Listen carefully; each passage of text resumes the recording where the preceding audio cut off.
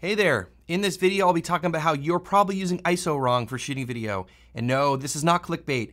There's a lot of misunderstandings about ISO, and I want to clarify a lot of that stuff and give you a deeper understanding of it. I also have some tips and tricks that I want to share with you later on in this video to help you eke out a little bit more image quality in certain situations, and I am using one of those right now, but they'll come later on in the video. So before we get into this, huge disclaimer, a lot of the stuff I'm going to be talking about in this video, they're more advanced techniques. They're not beginner stuff. So I just want to have a disclaimer that if you don't fully understand how to get proper exposure in your camera, you can easily under or overexpose the image, causing more noise or damage to the image. So keep that in mind. Now that I hopefully have your intrigue up and that disclaimer out of the way, let's start by talking about the exposure triangle. Now, most of us, when we started learning about photography or videography, we were taught that to change the exposure in your image, there's three variables you can use: ISO, shutter speed, and aperture. And this is true. If you change those three variables in your camera, you will change the exposure, making it lighter or darker. But what I want to stress in this video is that you should really stop thinking about ISO and also shutter speed as part of the exposure triangle anymore for shooting video. So let's start with the ISO. Now, for most situations, and I will explain some situations where we want to change the ISO, but for most situations, we want to leave our ISO set at whatever the base is for that camera in that log profile. So for example, in shooting C-Log3 on the R5, the R7, you want to have the base ISO at 800. If you're shooting on the FX3, well, now it changed, but depending on what you're shooting in, it's either 640 or 800. Now there's a base ISO, and for a reason. This will give you the maximum dynamic range and the best balance of highlights and shadows for that camera in that log profile. So for most situations, we want to shoot at that base ISO and you don't want to change it. And you also don't want to change your shutter speed. You always want to keep the shutter speed at double the frame rate. So essentially, we've removed two of those variables out of our exposure triangle.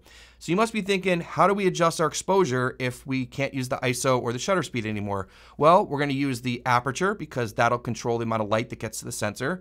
So you want to set your aperture based on the desired depth of field that you're looking for. Then use either ND filters or lighting to get the rest of the exposure. So really the exposure triangle now is aperture, ND filters, and lighting. You're not going to be changing the ISO for most situations, and you're not going to be changing the shutter speed. So now that I just got through talking about the importance of not changing your shutter speed or the ISO from your base ISO, let's talk about when you actually should change your ISO. The first example is going to be if your camera has a dual base ISO system, and there's a lot of cameras that do that. For example, the A7S III and the FX3 have a dual base ISO of a low base of 640 and a high base of 12,800. If you're shooting in Cine EI on the FX3 or the FX6, it has dual base ISOs of 800 and 12,800. The Canon R5C in C-Log3 has dual base ISOs of 800 and 3,200. So if you're in a really dark situation and you really need to bump up the exposure, go to that high base and then stay there. Now, there's a couple of other situations where you might want to change the ISO off of one of those bases, and that's really what I want to talk about here because this is something that I think is very different and most people don't know about. So if you're in a very dark or very bright situation, you may want to change your ISO. Most of us know that if we lower our ISO, what happens is that we lower the gain of the camera. So what happens there is that the exposure gets darker and the noise gets lower. If we raise the ISO of the camera, what happens there is we're increasing the gain of the system. So we are getting a brighter image, but we're also getting more noise. And most of us are trying to keep the noise down as much as possible. So this is where it's counterintuitive. In a very dark situation without strong highlights, like I am right now, right? There's nothing really, really bright in this shot here. I'm actually going to lower the ISO. Let me say that again. In very dark situations, you want to lower the ISO.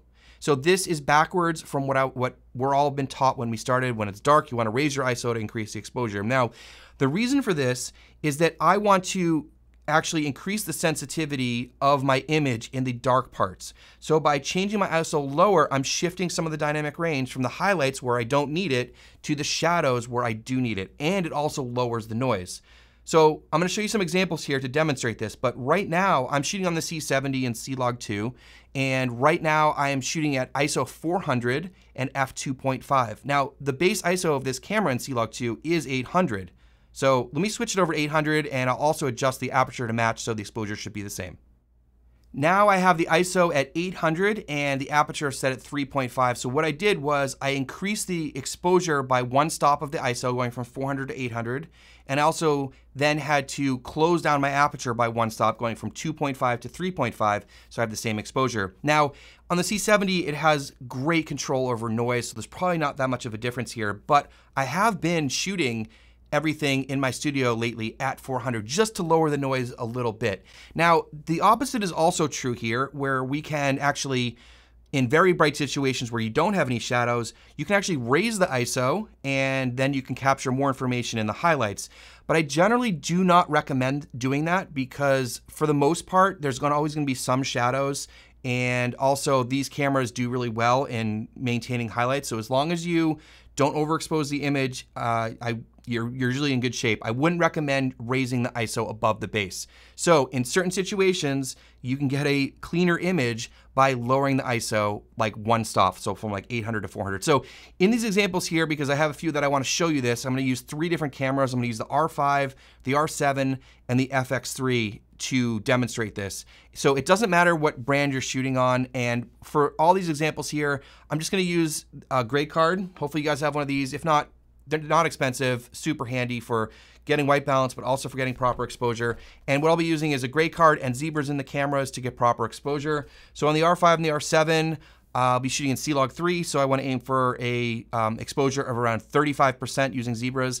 And then the FX3, I'm not going to use Cine EI because if you use Cine EI, you can't actually change the ISO. So I'm putting it in flexible ISO mode in S-Log 3, and that has a base of 640. And for that, with the LUT applied, I know there's a lot of variables here, I'll be aiming for a exposure of 45%. So you'll see in this where I'll change the ISO and also change the aperture to maintain exposure. So take a look here and you'll see the differences at the noise level for these shots. And keep in mind, again, this is a darker situation, a little bit moodier, where I don't have a lot of highlights.